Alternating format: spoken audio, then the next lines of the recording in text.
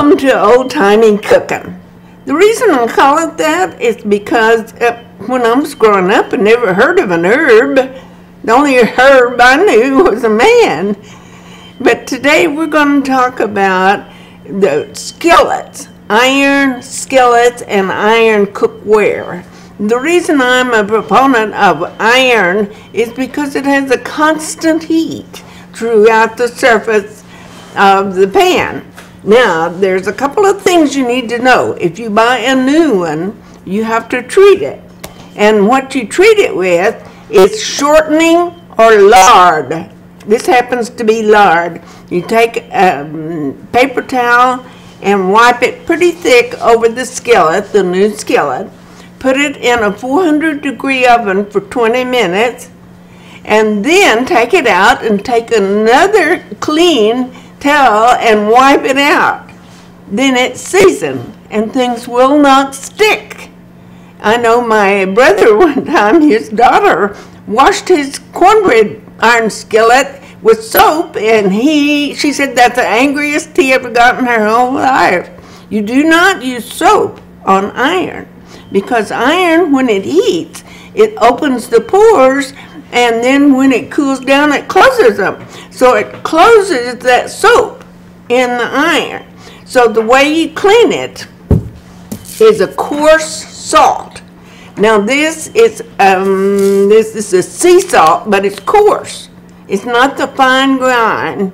But all you do is I'm going to use my little skillet to show you.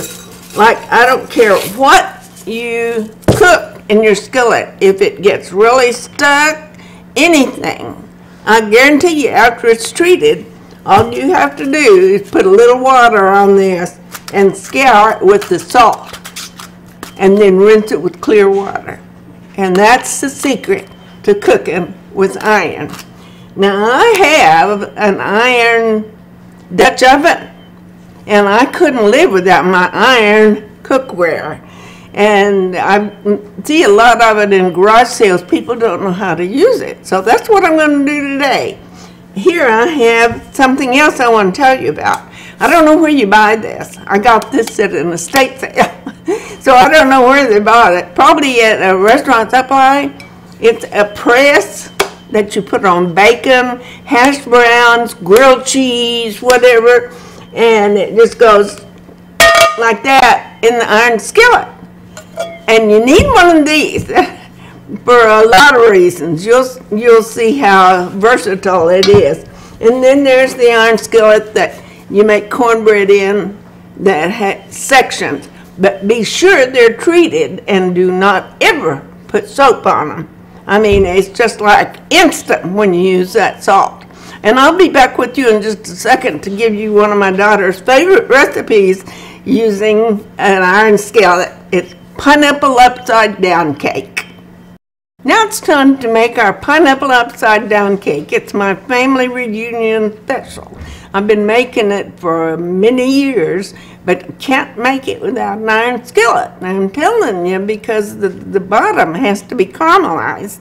So we start off with a 20-ounce can of crushed pineapple, and you drain it. And when you drain it, you have the fluid from the pineapple that I'm going to use in the cake batter. It gives it a little bit more flavor than just a plain cake. Okay? So I'm going to put that right over there for right now. Now when I put it in the cake, I have to add I don't even have to add anything. Because here's something I want to explain to you. When you're creative in your cooking, one egg is a 1/4 cup. That's how much fluid an egg is, a 1/4 cup. So if I'm putting 4 eggs in a recipe that calls for 3, then I have to diminish the liquid 1/4 cup. Okay? So you better have taken math when you were young. Okay, so we start off with the cake mix with a 1/2 cup or a cube of softened butter. Then we add the cake mix, which is just a yellow cake mix. It doesn't matter what brand or whatever, but it's a yellow cake mix, okay? You put it in, and this is so easy. And rather than making a daisy cake or something from scratch, this is so much easier. I put in my liquid, which is the pineapple juice, 4 eggs, where the recipe on the box calls for 3, but as I told you, I want a little firmer texture on my cake on top of the pineapple. Okay, so just forgive me for about 20 seconds. I'm going to turn my mixer on.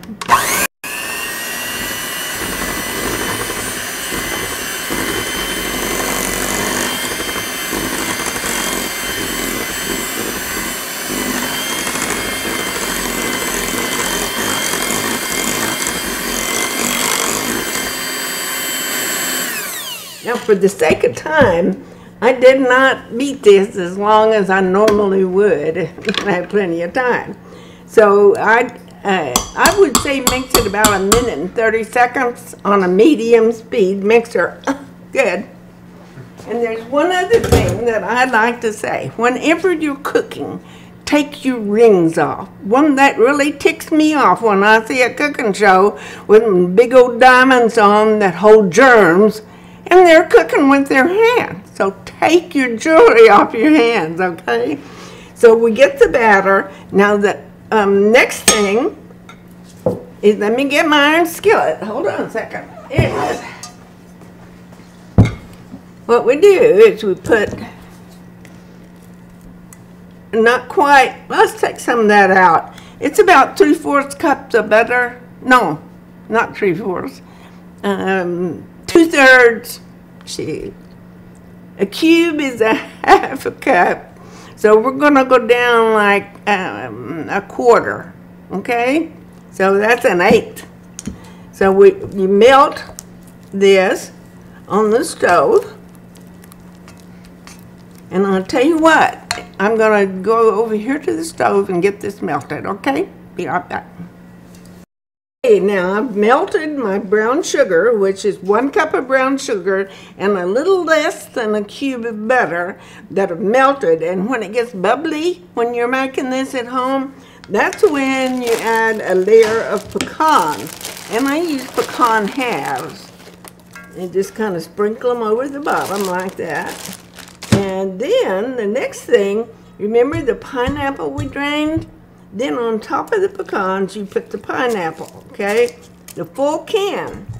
And then you spread it out like that and mash it down into the sugar. That's part of the key to a good pineapple upside down cake, is getting that bottom all set, okay? Then the next thing is you add your batter. Now, this is 1 cake mix box. It's too much batter for 1 cake. So what I do is I just use about 3/4 of this, and I'm so used to cooking by taste and sight that it's hard for me to give somebody a recipe, because how can you explain it? But I'm doing the best I can. So you spread the batter, and the key is you make the batter touch the rim of the iron skillet. Because if you don't, that butter will seep up and make a difference. So just make sure your batter touches the side of the pan. Okay? Then you put that in a 350-degree oven. But I'm going to set that right there for a minute. And the rest of this batter, I don't waste it, because it makes great cupcakes for breakfast. So, I want to show you something I forgot. I always spray my cupcake papers with a little bit of spray oil.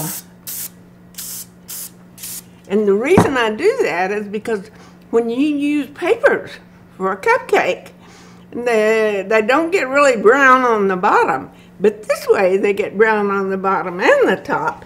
So I just fill each one of the cups, and then when you get through, you can put them both in a 350-degree oven, but the muffins will only take 30 minutes, and the cake will take 50 minutes. It takes a long time. And to be sure that it's done, you take a sharp knife and put it down in the center of the cake, and if raw dough comes on the knife, you know it needs to cook a little longer. So when you do that enough and you pull it out and it's dry, it's done. Then you take it and go around the edges, then you invert it into, excuse me, where's my cake?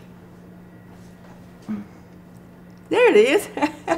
Excuse me, hold on a second. See, I invert mine into a platter from my microwave because it's a lot bigger than most plates. So I just invert it, and that's the way it looks. Isn't that pretty? And all my relatives love it, and friends. So you try it. And I will tell you, the next time I do an Old Time Cooking segment, we're going to be doing Senate beans and cornbread. And of course, I'll be using iron skillets. See ya.